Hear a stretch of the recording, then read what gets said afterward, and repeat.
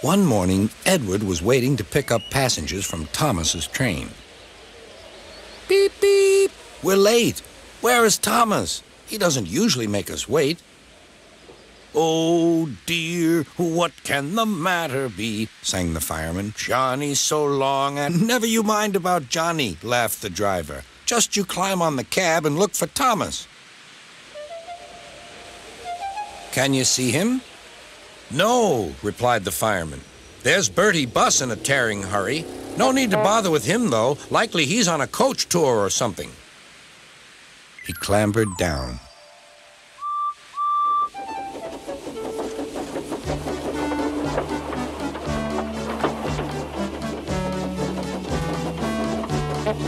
Stop! Stop! I've got Thomas's passengers, wailed Bertie, roaring up to the gates. It was no good. Edward was gone. Bother, said Bertie. Bother Thomas's fireman not coming to work today. Why did I promise to help the passengers catch the train?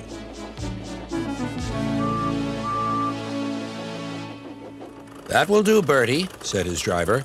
A promise is a promise, and we must keep it.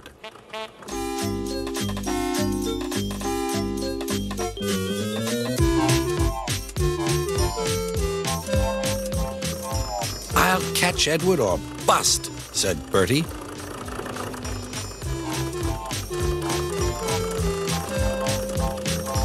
Oh, my gears and axles, he groaned, toiling up the hill.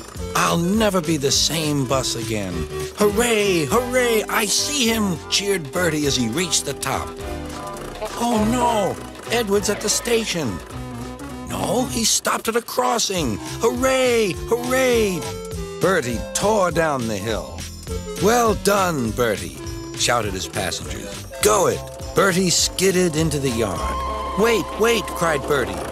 He was just in time to see Edward puff away. I'm sorry, said Bertie. Never mind, said the passengers. After him quickly. Third time lucky, you know. Do you think we'll catch him at the next station, driver? There's a good chance, replied the driver. Our road keeps close to the line, and we can climb hills better than Edward. I'll just make sure. He spoke to the station master. Bertie and the passengers waited impatiently. Yes, we'll do it this time, said the driver. Hooray! Called the passengers as Bertie chased after Edward once more.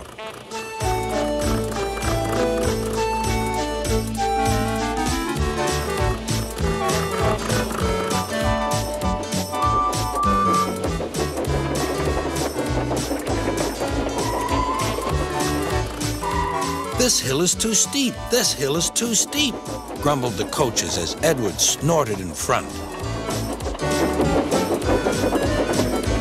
They reached the top at last and ran smoothly into the station.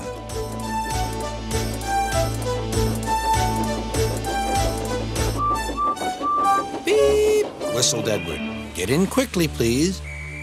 The conductor blew the whistle and Edward's driver looked back, but the flag didn't wave. Then he heard Bertie. Everything seemed to happen at once, and the station master told the conductor and driver what had happened. I'm sorry about the chase, Bertie, said Edward. My fault, replied Bertie. Late at junction, you didn't know about Thomas's passengers? Beep, beep. Goodbye, Bertie. We're off, whistled Edward. 3 cheers for Bertie, called the passengers. Bertie raced back to tell Thomas that all was well.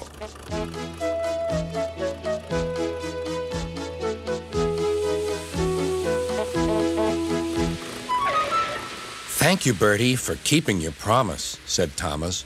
You're a very good friend indeed.